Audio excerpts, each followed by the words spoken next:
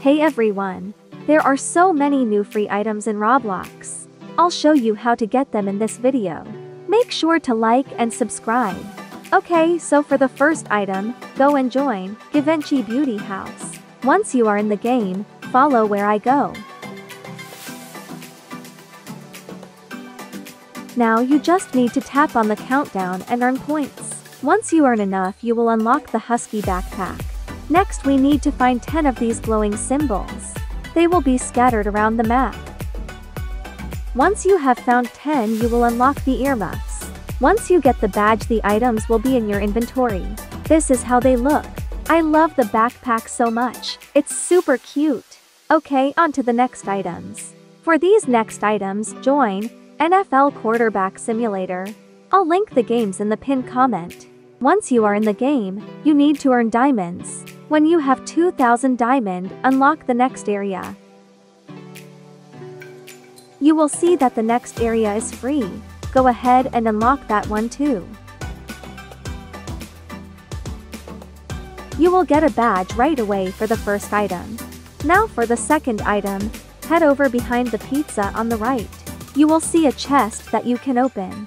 Once you open it, you will get a badge. This is how they look. I love the duck auroras, it's super cute. You will also have the fluffy cow helmet. You unlock that just by joining the NFL game. Okay, now on to the next item. Go ahead and join Spotify Island. You are going to need to get 4,000 points to unlock the item. Follow where I go. To unlock the item, you are going to need to complete this obby around 4 times. You just need to keep doing it until you get 4,000 points. You will then unlock a badge and the giant cloak will be in your inventory. Now to get the next item, join the game, Shimmerville. Once you join the game, go over to speak to Megan Plays. She will give you a quest that you need to complete. The first quest is to find something shiny. You can find this in the jewelry store in the mall. Once you get it, just return to Megan and talk to her again. She will give you another quest. Use the map on the left to teleport to make it quicker. Once you have the item, return to Megan. Now she will give us another quest to level up a pet. If you don't have one, you can head over to the pet store to get one. Now we just need to complete tasks with our pet to level it up. I had hunger and then park tasks. Once again, speak to Megan once you have completed the task.